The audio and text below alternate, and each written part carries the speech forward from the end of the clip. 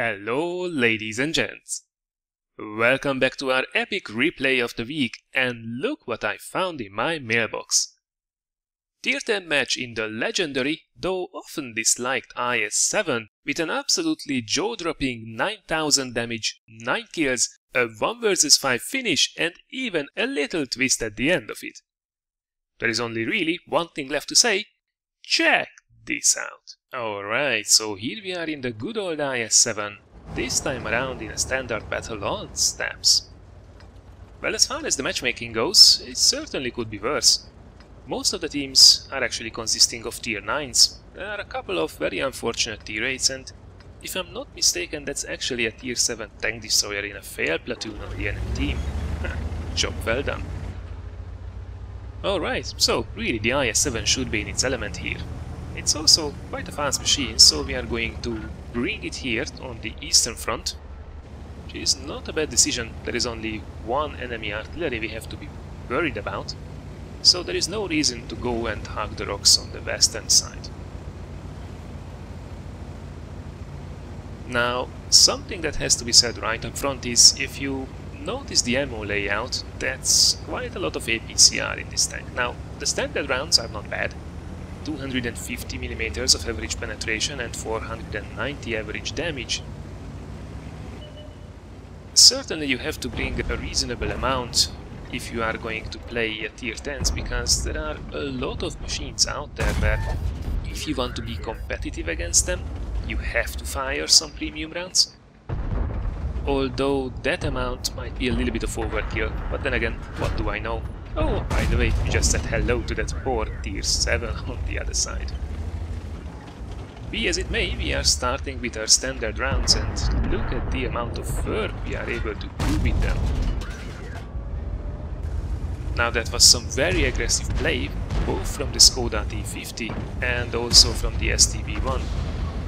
And I don't know what the plan for this E50 was, but that's a lot of high tier tanks very much dead right in the beginning of the match. Going for the cupola shot there on the VK, which is probably a little bit wishful thinking. But then we are moving up to be a little bit more up close and personal with the IS-7, where really is a position where this machine just shines. Now this terrain here will be perfect for going cool down, and that's where the IS-7 is just so damn powerful. Nice little shot there with the standard round into the cupola of the VK. However, this is an even tougher target than the VK itself. Type 4 heavy. Man, that thing can be dangerous. Now we are just about to fire our last AP round, and well, that's the perfect target for it. Tier 7 tank destroyer, goodbye. Better tank selection next time. And now we are starting to fire those dirty APCR shells. Although it has to be said, with those APCRs we have 303mm of average penetration, and that means there is still a fairly good chance that we can low roll and not penetrate the Type 4 heavy, like that one. Now the places where to shoot that beast is either the lower plate, the mid plate, the cheeks on the turret, or the cupola, all of which have about 250mm of armor. So with the regular AP shells it really would be a 50-50 if we're going through them.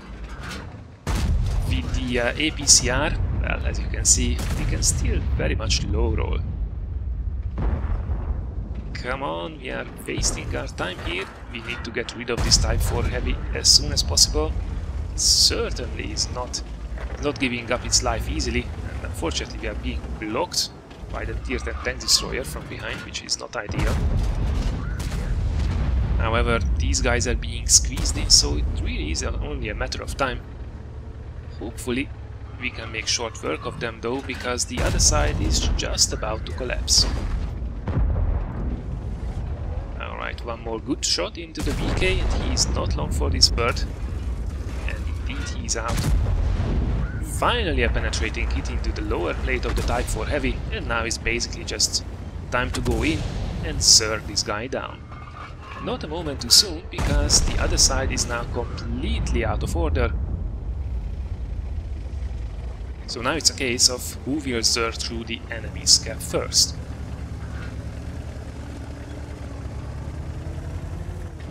We might be in a bit of trouble if they are going for our cap.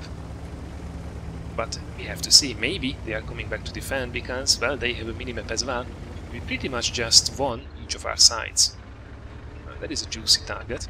And it has to be said, a lot of what's left on the enemy team is rather squishy, so these APCR shells are a little bit of overkill, even though the higher shell velocity means that it will be easier to snap shots in with them, which certainly will happen a couple of times throughout the replay, but let's not get ahead of ourselves. So right now the battle is fairly even. It was 8-8, we are now down by a single tank, it's not too bad.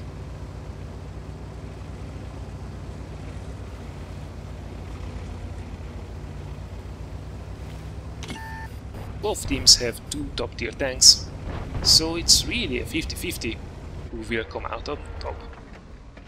But unfortunately the Waffenträger just did pull back and whoa, that's the gorilla.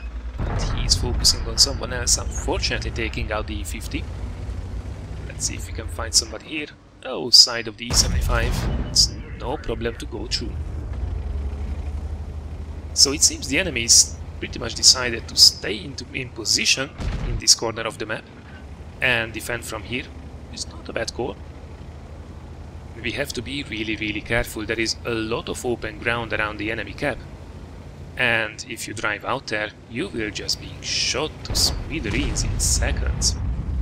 Talking about being shot, that Gorilla 15 certainly didn't realize the threat that was coming up on the other side of the tracks, even though we were spotted, so well, that's certainly his fault. And we are very happy to punish him. Really, don't need the APCR penetration for that guy, although it would be really nice not to get shot by him. Come on! Oh, he was not reloaded. Little bit too late there, my friend. Interestingly enough, the T-54 actually decides not to come after us, but we can't really just go up there and poke that ridge because there's a Waffenträger and an E-75 really looking forward to get a shot into us, as is the artillery. Hot damn! That was a luckily avoided shell. Now we bounced there, if I'm not mistaken, 750 damage from the Waffenträger, so that means he's using the derpier gun, which is interesting news. That's actually good work in our favor, unless he's using premium shells. Our armor should be working out quite nicely against that, if we are careful. This is a pretty tricky situation in the meantime. Unfortunately, we are completely separated from the E-75, and it seems the TVP on the enemy team, who is by the way a really good player and already on 6 kills, has realized that, so probably what they will do is they will just single out the E-75, and that will leave the more trickier target for them, us in the IS-7, completely alone. And indeed, there they go, T-54, and probably, yep, TVP there as well. That means unfortunately the E-75 is not long for this world. Oh, even the Scorpion did turn up there. Now that means that the Waffenträger is pretty much alone here, so let's go and kill him. By the way, we are now in a 1 versus 5. Oh, there we go. That's one very important gun out of the game. And now our chances are a lot better in a 1 versus 4.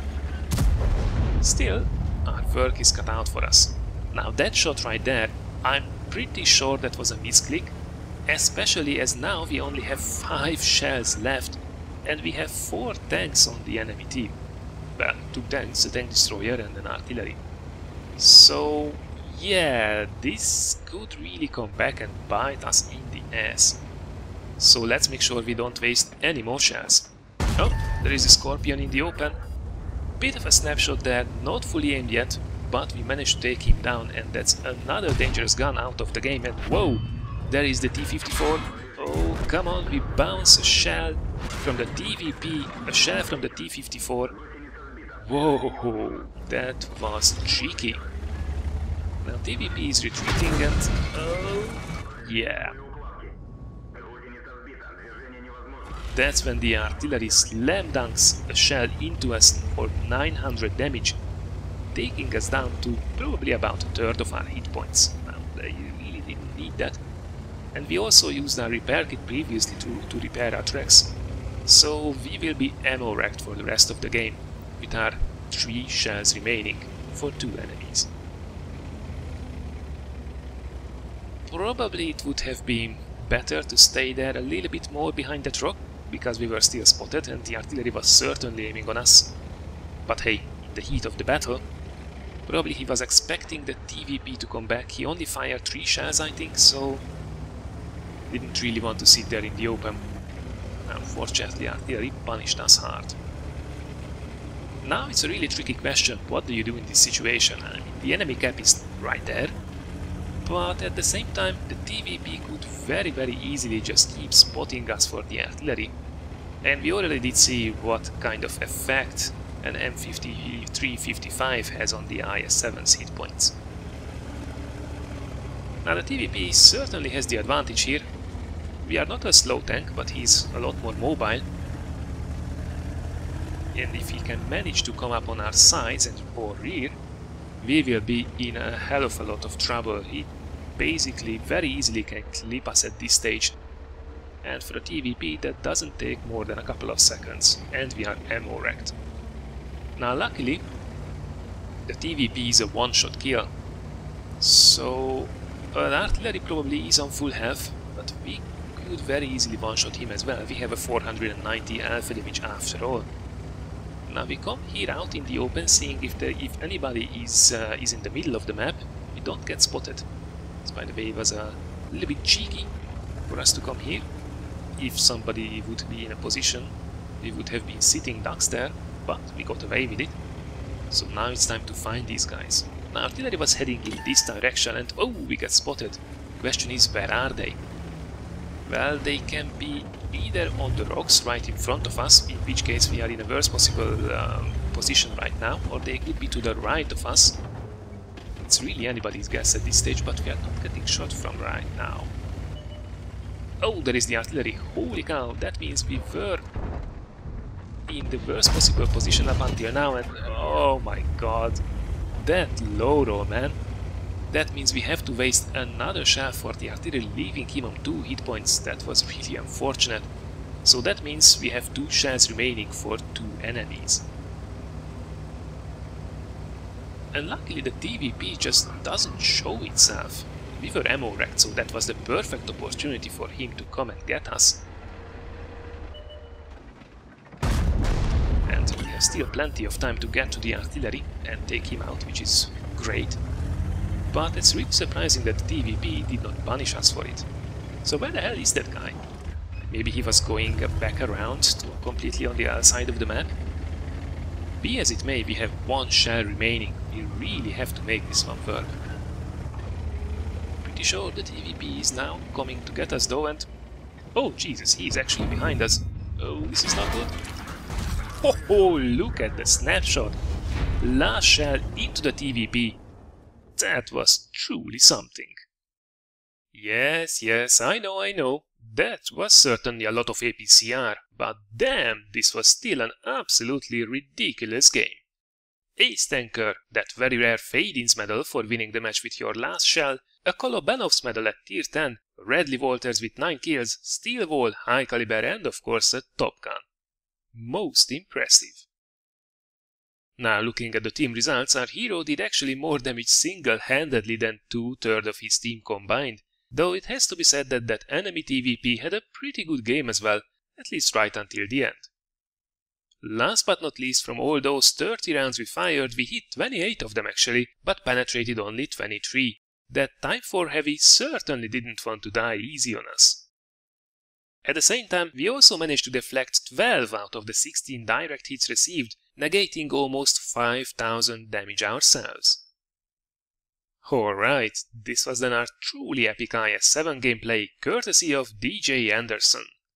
Many thanks for sending in this game, and massive congratulations to an absolutely fantastic result. This was truly a special one. I hope you guys had just as much fun watching it as I did, and if so, thanks a lot for considering giving this a like or sharing it. Tomorrow we will continue with a funny moment special looking at some of your epic World of Tanks console and Blitz moments. And then on Thursday we will ace another one of my favorites together, the T20 Medium. Thank you very much for watching everyone, and I look forward to seeing you again in one of the next videos.